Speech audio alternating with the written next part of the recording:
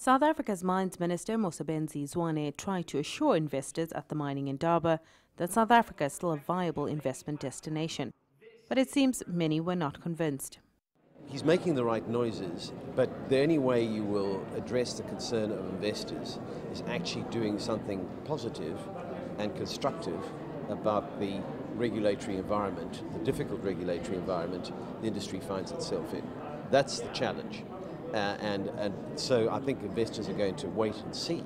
The uncertainty is adding to worries that the mining industry in South Africa is in deep trouble. I think implementation of all of this needs to be done quite quickly because we are in a downward cycle in the mining industry, and we need to create regulatory certainty to drive investment.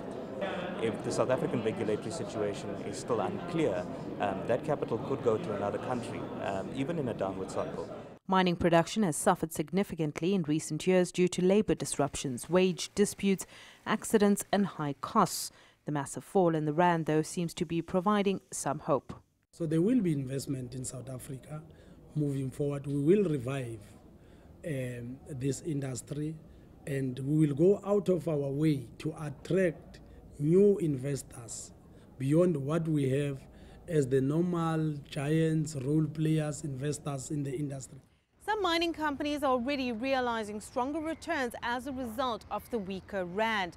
The government too is determined to finalize mining policy by the end of this year. But will it all be enough?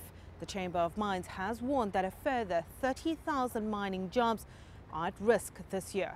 Smita Nadu, CCTV, Cape Town.